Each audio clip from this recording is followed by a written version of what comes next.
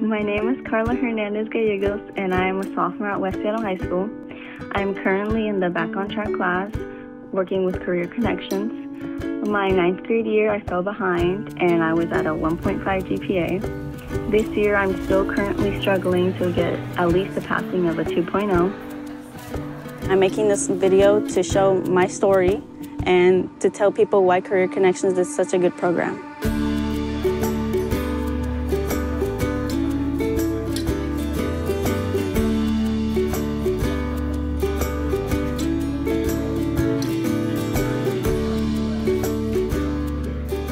What would you say are the biggest barriers in your life right now to getting to your career interest? So right now, my grades are not very good.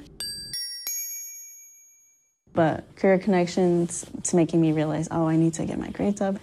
And, you know, if I'm going to do Running Start, obviously I'm going to have to be able to balance both of these grades. So that's one of the biggest things. So what's the connection between Career Connection program and school and Running Start? Talking about my career, obviously I have to think about what am I doing now that's going to affect me later. Since I'm really interested in veterinarian science, I wanted to know what you think I could focus on the most to be able to get into that field. Probably your best bet would be doing AP Bio because it is an AP class, it's college readiness, but it's also biology, which is the field you're going to be focused on. Why in the world would you want to be a veterinarian? I just want to be close to the animals. They have the greatest feelings in the world, I think. So, do you know any veterinarians? I don't. Have you talked to any veterinarians? No. So, what are we waiting for?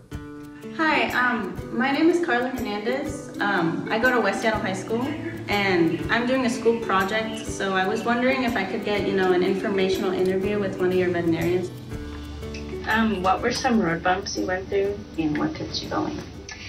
I was first generation college. My parents had no idea I had to essentially figure out everything on my own. And I didn't know that I had resources available that I could use. So if I could do it all over again, I would probably ask somebody for more help to say, hey, you've been through this. Tell me what it was like. Basically what you're doing. How long did it take for you to get here? And was it worth all of those, studying and...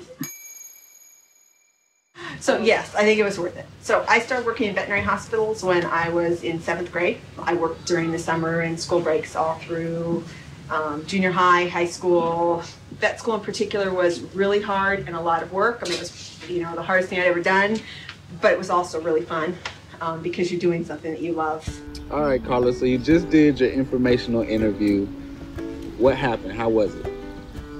Well, when I talked to the vet, she said that I had to put in a lot of hard work. Okay. And so I think that's one of the main things that I have to change, that I'm going to change, not just school-wise, but, reaching out to do volunteering work and all of that stuff. The thing that is different between the Carla that I first met and the Carla now is that instead of looking at the whole picture and saying, this is too much, I can't handle it, I'm done.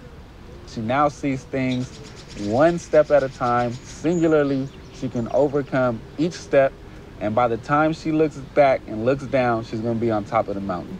So I just got my acceptance letter from Pierce College saying that I got accepted into the fall quarter of 2016. Let me see that. Woo!